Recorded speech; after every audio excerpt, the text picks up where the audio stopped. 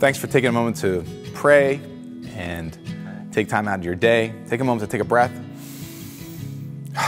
Relax your shoulders as we look at Matthew chapter 16, verses 22 to 23. Then Peter took him aside and began to rebuke him, meaning Jesus. God forbid, Lord, no such thing shall ever happen to you. Jesus turned and said to Peter, "Get behind me, Satan. You are an obstacle to me. You are thinking not as God does, but as human beings do."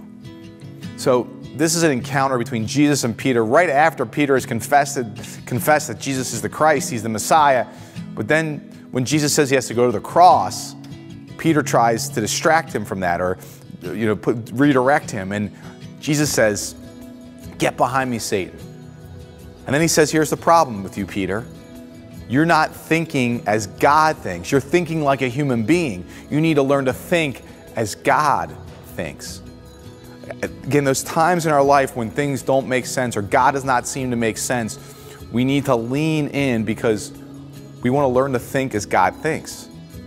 And so Jesus wants us to learn to think as God thinks, to be on God's plan. So as we follow Jesus and his teachings, we'll get more on God's wavelength. So let's pray for the grace to do that. Heavenly Father, we want to learn to think as you think, to think in alignment with you and not in alignment with the world, but in alignment with you. Through the process of the series, the journey of the series, may we learn to think more as you think. We pray this through Christ our Lord. Amen.